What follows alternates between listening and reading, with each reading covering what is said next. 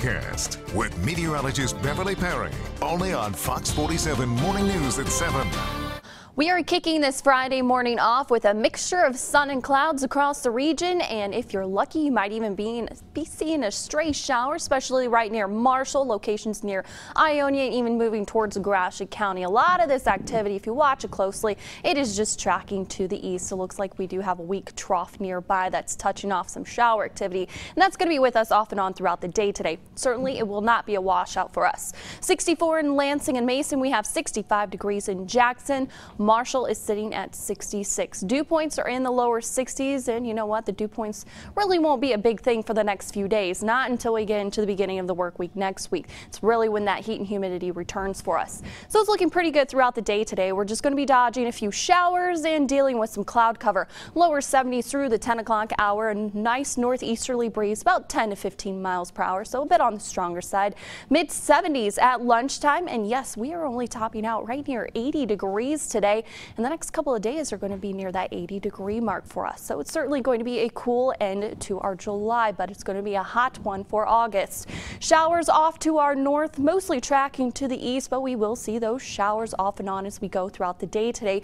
Future track really not representing that energy as we go throughout the morning hours, but it is there, and you're certainly seeing that on our satellite and radar. Now keep in mind, as we go through lunchtime, we still stand a chance of seeing those spotty showers. They're going to be very hit and miss, so don't change any plans, because a lot of folks will stay dry while other folks will see those rain showers. And a lot of those rain showers as we go into the evening hours stay centralized near I-94 locations southward and into northern Indiana. So if you're traveling southward towards Jackson this evening, just be aware you're going to be dodging a few showers.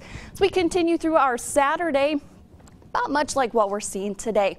Overall, looks like we're going to see quite a bit of cloud cover on Saturday and then a stray shower here and there. Saturday will not be a washout for us whatsoever, so certainly don't change any plans for your Saturday either.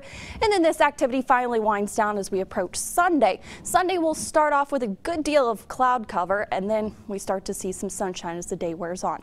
So today, just dodging a few showers here and there. Can't rule out the possibility of an isolated thunderstorm, but nothing severe is expected.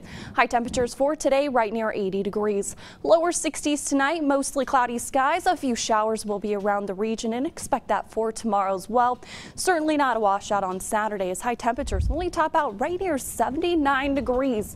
And then we're on the upward trend of things after that. Sunday, still in the lower 80s, but we really notice the heat and humidity returning, especially as we start the beginning of the work week next week. And then by Wednesday and Thursday, due to all the heat and humidity in the atmosphere, we could touch off a few showers and thunderstorms by Wednesday and Thursday. And notice by Wednesday and Thursday, we get really close to that 90-degree mark all over.